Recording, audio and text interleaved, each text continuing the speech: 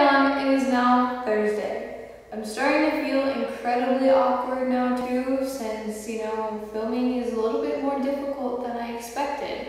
You have to think a lot more about what you're going to say, and it requires just effort if you want it to be good, which I mean is like anything else, but I digress. So, what does it mean to be Caroline? Well, since this is a biographical video and you guys really don't know who I am and who this person is, I guess I should introduce myself.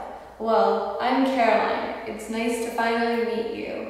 My general biographical information is very similar to yours since we both attend the same high school and live in Central Florida. But if you forgot, which you probably haven't, I live and attend high school in Central Florida as well. I love running. I just love running. I've been doing it since 7th grade when I decided to join track and field. I just kind of hate it sometimes though. When I feel fat, sometimes we all have those days, have drank too much water, or I'm just generally feeling tired and lazy. Like I just don't want to do anything. But yes, so I run track and field, and I also run cross country. Some people tell you I'm a tad bit crazy for liking distance events because it seems that the 800 and the mile are the favored events in track, but I love the 2 mile. Like, I really like the 2 mile, and the 800 is just too short. 2 laps, no mid-distance for me. Basically, I spend large chunks of my free time looking like I'm dying while trying to get in those miles. On the bright side though, my calves are really, really toned, but my upper body couldn't really say the same thing. Because speaks for itself.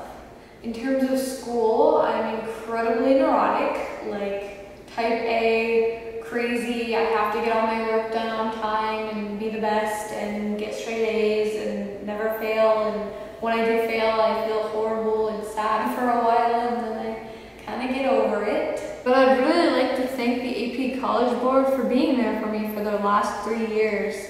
They've really inspired me to grow in ways I just couldn't have imagined.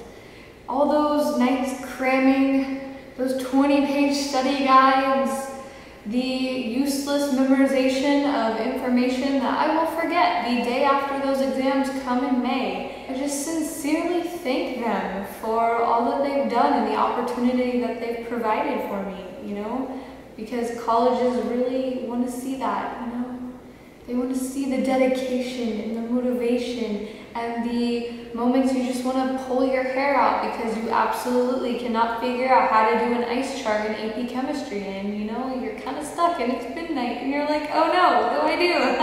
It's not like I can just, come up with the answer when it's this late. But another cool fact about me is that I am one of 5 sisters. We are all very different, but hopefully one day we'll learn to accept our differences and get along a little bit better because our personalities are like ice and fire or hot and cold. We're all really, really, really different. Growing up, I always hated being one of 5 because you never really get any alone time, and sometimes you just really want peace and quiet, and having 4 sisters doesn't really offer that. So I really envied those only child families. In my free time, which is not very frequently because of school, I enjoy reading the New York Times and the Wall Street Journal. So yes, I am one of those nerds that reads the newspaper. I know, so weird, right? You totally didn't expect that of me from what I've introduced myself as. I don't do it to look cool, and I don't do it to impress people. I just like reading the newspaper. So that's what I spend my free time doing.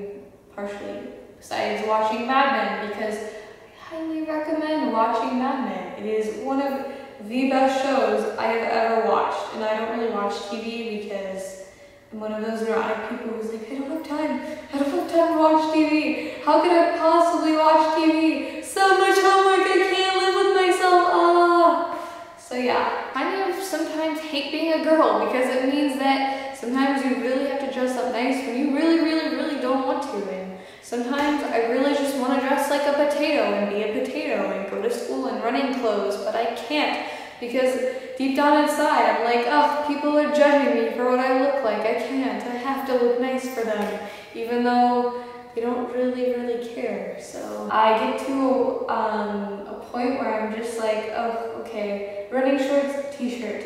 Oh, the simplicity, the wonderfulness of the simplicity. I don't have to think about if my outfit matches, or if my accessories go, or if my shoes go with my outfit, and all that kind of stuff.